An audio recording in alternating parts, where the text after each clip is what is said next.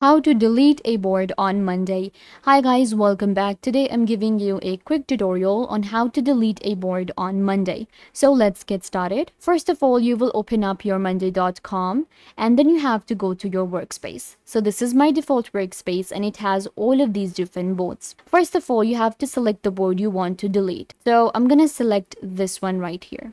It will open up the board for me. Now this is the board that I want to delete. What I have to do is just simply go to these three dots right here, click on it, and it will give you different options. And here we have delete board. So now we can actually delete the board and it will be added to the recycle bin. So that's what I'm going to do. I'm going to click on delete board, deleting board, and my board has been deleted.